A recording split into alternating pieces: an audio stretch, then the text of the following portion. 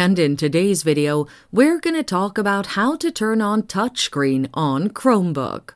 Watch this video until the end to learn various ways you can do this and more.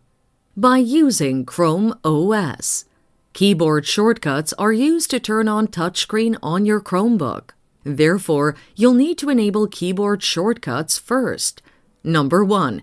Paste the command in the description on your Google Chrome address bar. Number 2. Open the drop-down menu attached to Debugging Keyboard Shortcuts and click on Disabled.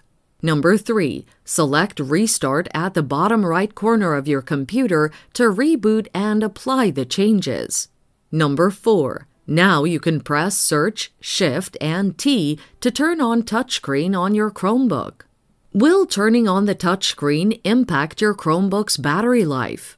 Enabling the touchscreen may slightly affect battery life, but it's generally not significant. The touch digitizer that powers the touchscreen in your Chromebook is always running, whether the touchscreen is disabled or not. What do you do if you can't turn on the touchscreen on your Chromebook? If your touchscreen is not working, try rebooting and check for system updates since software problems can sometimes affect the touchscreen ability of your Chromebook. So that's it. Turning on touchscreen on your Chromebook is just that easy. Thanks for watching. Till next time.